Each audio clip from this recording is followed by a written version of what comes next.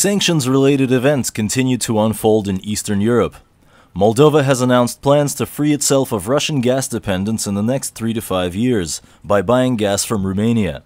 Romania, in turn, will not be ready to switch off of Russian gas for 5 to 6 years, pending construction of new pipeline across national borders. The Serbian ambassador to Russia has told the Russian government that Serbia does not intend to participate in EU sanctions against the country, but essentially made it known that Serbia is being pressured by the EU to do so, if they want to adhere to their long-standing strategic goal of joining the EU.